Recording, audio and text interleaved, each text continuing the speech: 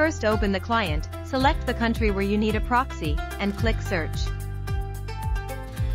Select the required proxy IP and right-click to select the proxy IP port.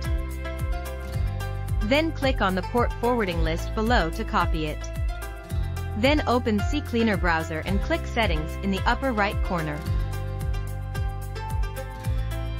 Click Languages.